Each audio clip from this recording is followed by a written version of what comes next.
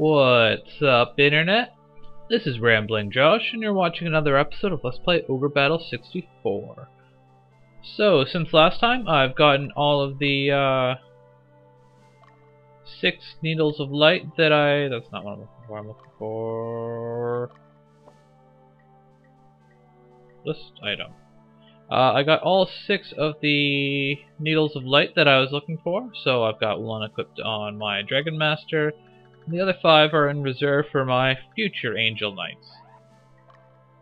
So that's all taken care of. I've also spent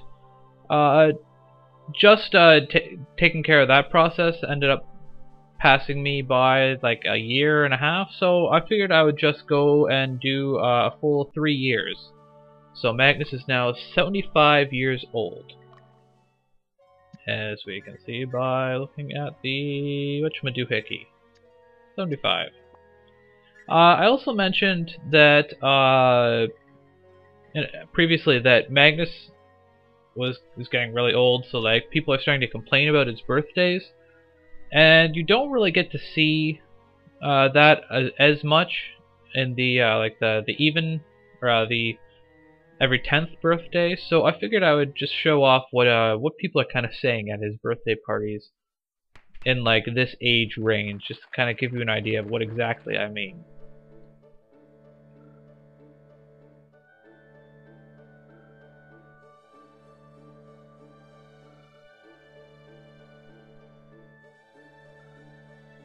Even Aisha is kind of whatever.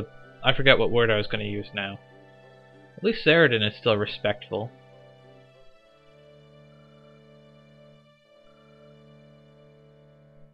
Do not let time slip by your fingers. And another dowsing rod. That makes 5 dowsing rods in a row. You can get other items in this age range, but I guess I just haven't happened to.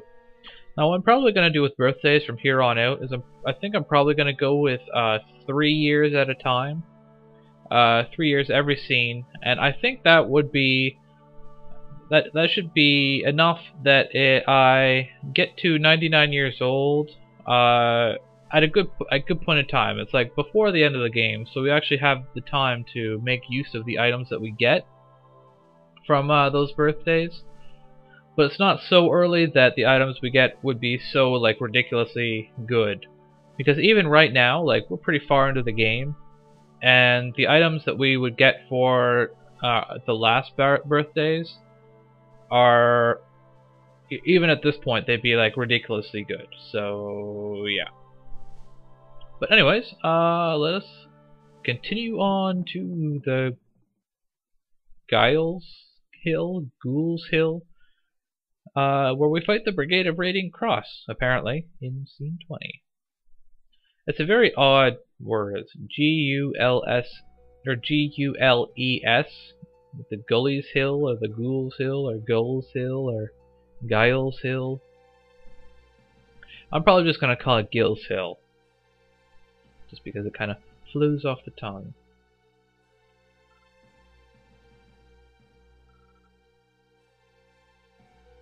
We kind of already knew that, but I guess now they're announcing it to the people. Somehow I don't see that happening.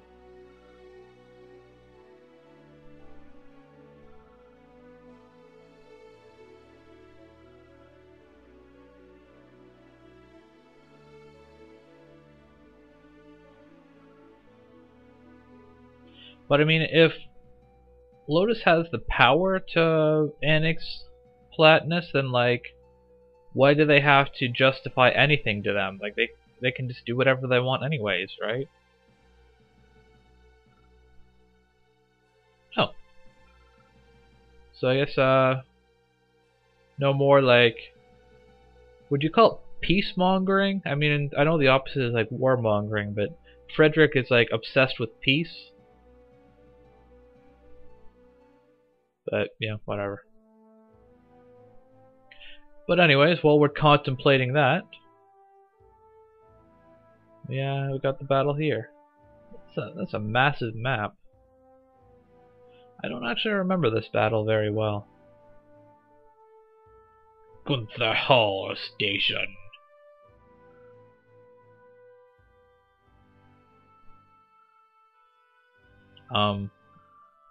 Okay. Alba, Capitrum, and Latium, huh? I thought Capitrum was the other way. Or no, that's right. Capitrum is to the north and Latium is to the east.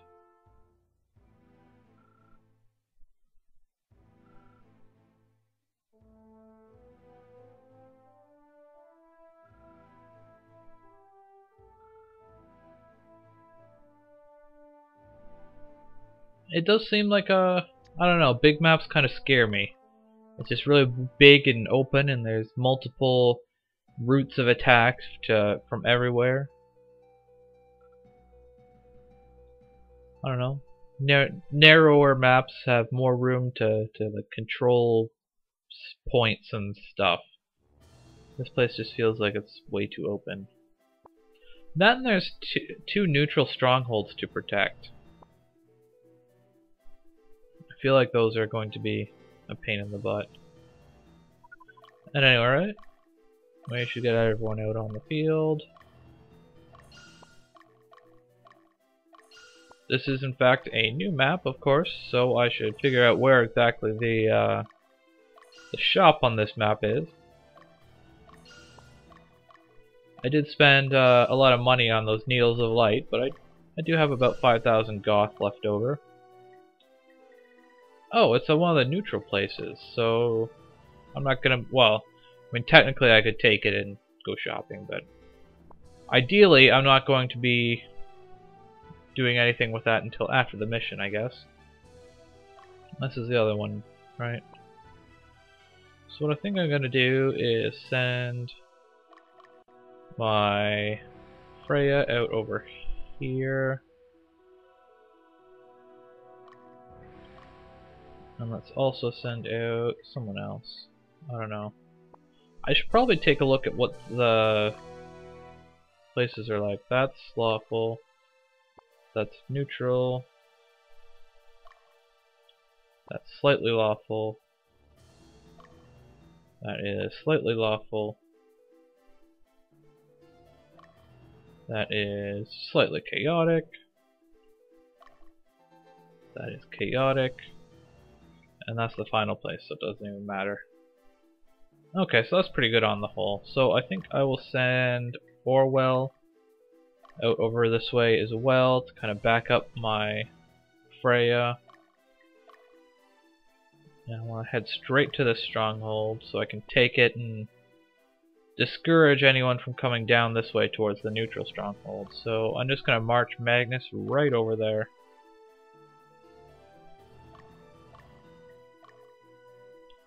And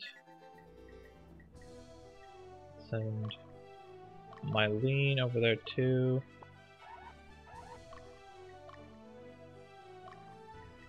Let's send Seraphina over to like here, just in case there's anyone trying to come in from over this way. And while we're at it, let's send Fidach. I don't believe I've done anything with Saradin, have I? Send him up here. I believe that leads Tyler to guard the base. Oh, Tyler and Katrina. Both of whom need a little bit of work. Well, I'll worry about that after the fact. That's a lot of people marching out all at once. You know what? I'm actually just gonna send Katrina up here with them. Knight Templar. A couple of them.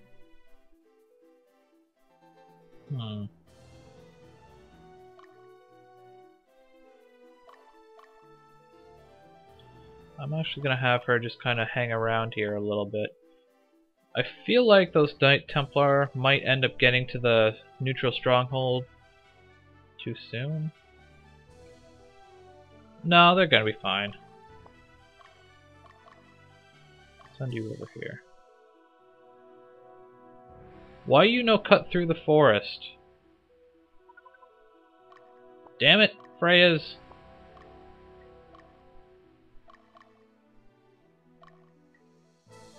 I guess it's a marsh, not a forest. Do what I tell you.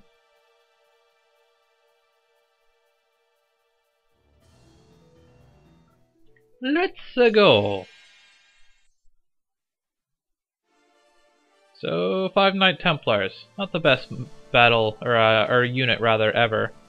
I believe that's an evil blade that he's wearing. It's not a bad sword, but all the rest are wielding boulder swords, which are pretty out of date by this point. Actually, there's a couple of good pieces of equipment that I can find in this map. The evil blade kind of reminded me of that, so that's something to keep in mind. Although I'm thinking I'm probably not going to be able to end up. I'm not going to end up finding any of them today. Now, typically I probably would have preferred to use someone other than Magnus for this group, especially because there's 3 guys coming in all at once. But as always, you know, I'm more concerned with making sure that they don't get to that neutral stronghold than I am concerned about who is getting the battle time. Because when it comes down to it, I can use training if I need to. And in a couple places, it's kind of getting to that place. But we'll see what we can do about that once things settle down a little bit.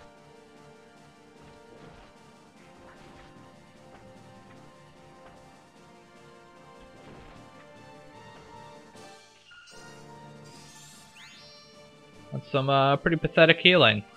116 damage. Good lord, Ankaseth is retardedly strong.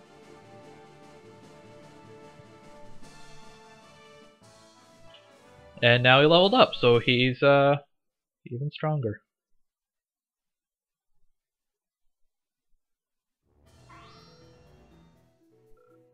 And the guy's coming from that direction. Oh, this guy happens to have a scene.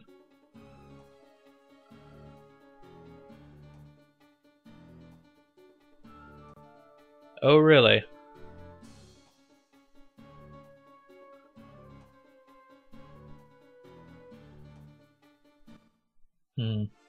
Cataphracts and 2 priests.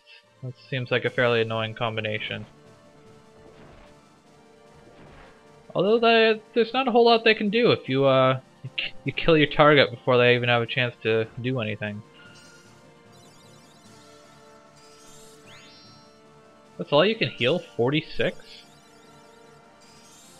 That seems kind of pathetic. Maybe that's kind of par for the course for the bad guys, but like, Aisha's healing like 80 at this point. I don't know about Katrina, I haven't used her for a little while.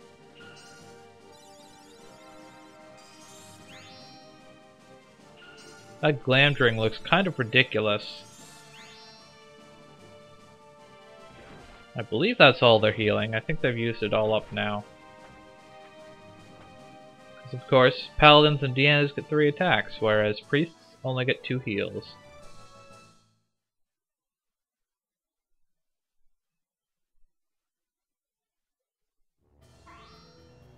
And they got their leader killed, so they've got that advantage.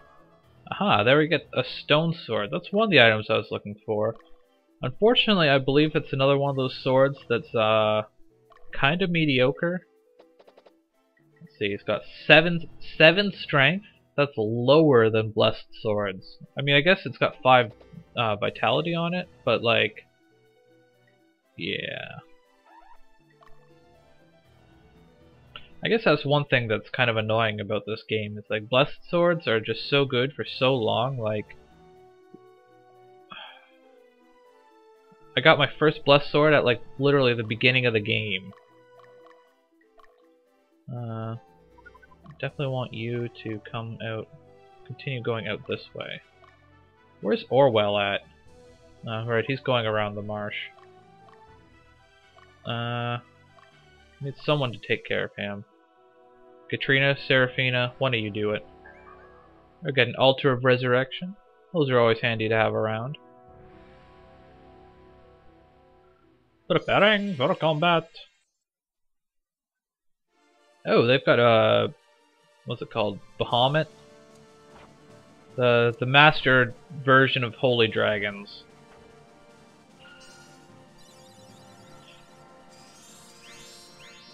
Uh, 60-ish damage. That's not a bad healing. That's definitely better than the enemies, although these guys probably out-level me.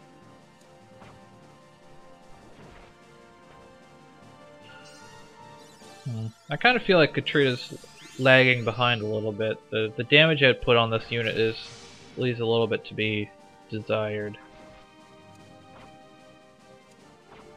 Although critical hits do tend to help that a little bit. Curses. I was trying to use a Pedro, but I just barely ran out of time. So we didn't kill everything, but they're all very low. Which means this is the point where they use a heal pack or something. Oh, they don't actually have any items. And all three Hawkmen use angel fruits in unison.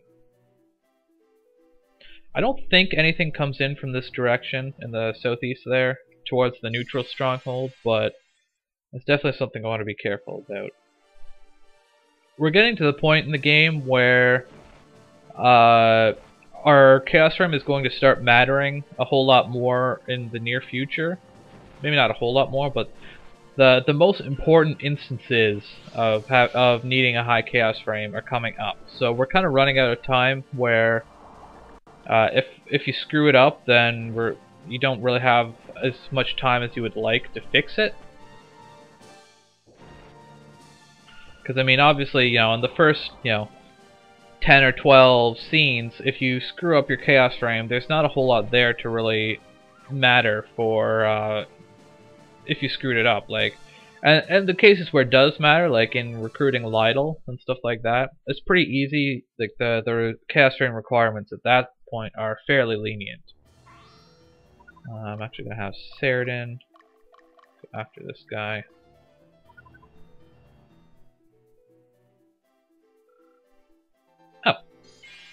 Oh. Okay. Well, I certainly wasn't expecting that. You don't see neutral encounters all that often in during battles. Can I even kill this guy? Like, usually it's pretty easy to kill neutral encounters because you have your entire unit against one target, but like... Okay, well, I guess Saradin's damages. As always, the linchpin of the unit.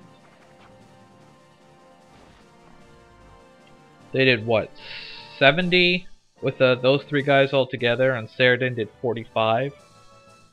So that's more than half. That, and he does AoE damage. And for that, we get a heal seed.